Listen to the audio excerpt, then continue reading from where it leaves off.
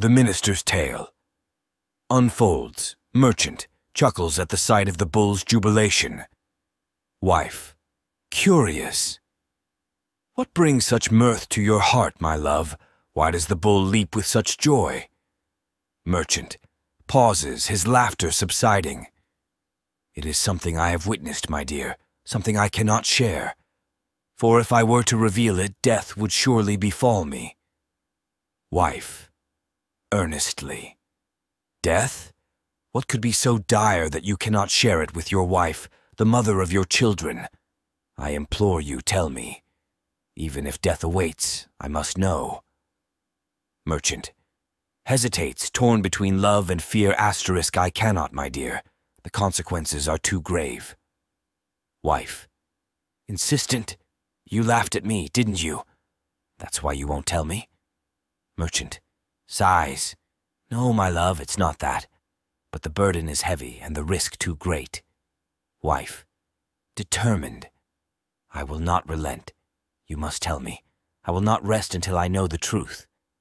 Merchant. Resigned. Very well, then. I shall gather the judge and witnesses, for I must reveal this secret before I depart this world. Wife. Concerned. Depart? What do you mean? Merchant. With affection. My dear, I love you dearly, but this secret is my undoing. If I speak it, I shall surely meet my end. And so I prepare to leave this world, but not without leaving you the truth. Wife. Shocked.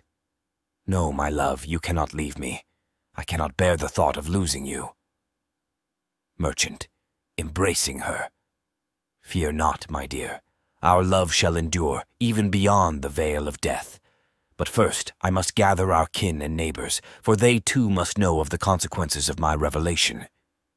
And so, amidst tears and embraces, the merchant prepared to unveil the secret that weighed heavy upon his heart, his love for his wife, shining people. Concerned murmurs. Please, madam, spare yourself the agony. Your husband's life hangs in the balance.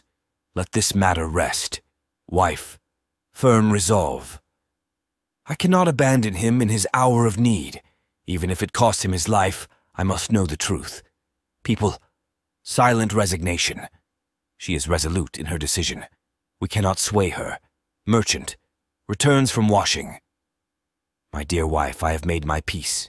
It is time. Wife. Eager anticipation. Tell me, my love, before it's too late. Merchant. Gathers his strength. Long ago, I made a pact.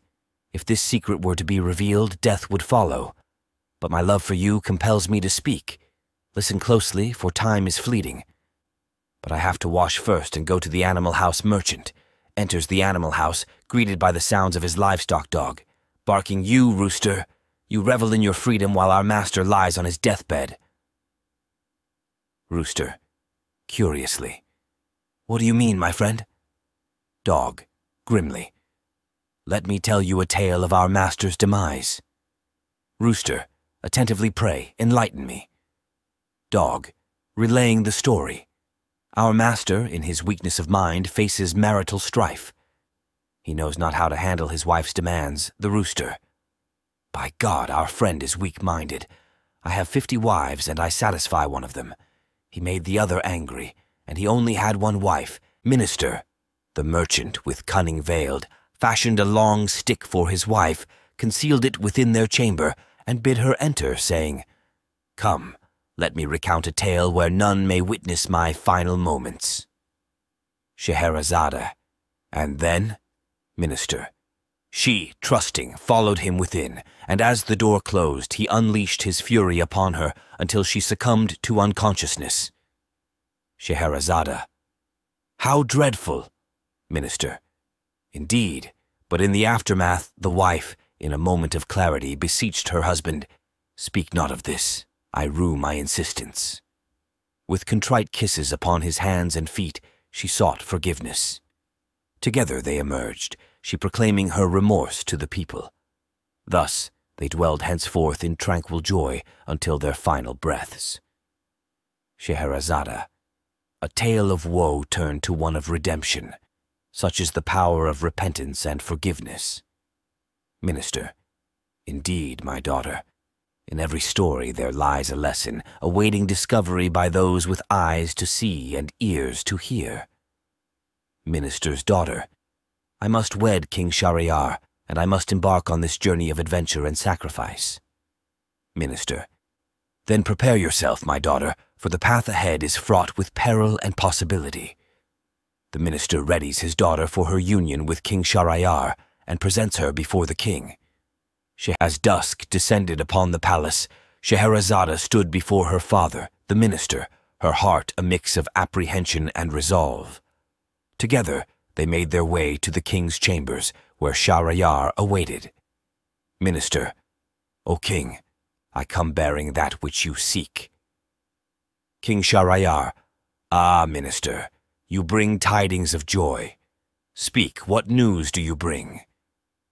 The king's countenance brightened at the sight of Shéhérazade, his intended bride. Minister. I present to you, O King Shéhérazade, ready to fulfill your needs. After spending an intimate night between the king and his new wife, Shéhérazade, at midnight, Shahrazada's eyes glistened with unshed tears. King Shahrayar. Why do you weep, my dear Shéhérazade? Shéhérazade. O king, forgive my tears. I wish to bid farewell to my beloved sister. Touched by her sentiment, the king acquiesced to her request. King Shahrayar. Bring forth Dunyazad, that she may bid her sister farewell.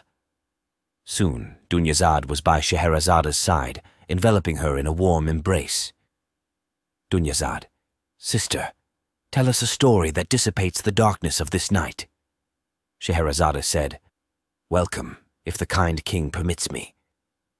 The king, burdened by his own worries, found solace in the prospect of their dialogue. King Shahrayar. The first night. The story of the merchant and the goblin. As the night unfurled its darkened cloak over the land, Shéhérazade began her tale, weaving a tapestry of intrigue and wonder for her husband, the king. Shéhérazade. O illustrious king, I have heard tell of a merchant, blessed with wealth and prosperity, who embarked on a journey to a distant land. Within the confines of her storytelling, Sheherazade's voice carried the weight of centuries past, her words painting vivid pictures in the mind of the listener. In the sweltering heat of the day, the merchant sought respite beneath a tree, where he partook of his meager provisions. The scene unfolded like a painting in the minds of all who listened, transporting them to a world where reality and fantasy intertwined. But his tranquility was shattered by the appearance of a towering goblin, brandishing a gleaming sword. Goblin, prepare to meet your end, merchant, for you have slain my son. Fear gripped the merchant's heart as he faced the wrathful specter before him. Merchant, how could I have slain your son, noble goblin? Goblin, by casting aside the date's pit, you unwittingly brought about his demise as it lodged within his chest and claimed his life. The tension hung heavy in the air as the merchant pleaded for his life, promising to settle all his debts and fulfill his obligations before returning to meet his fate. Merchant, grant me the chance to right my wrongs, O goblin, and I shall return to face whatever punishment you deem fit.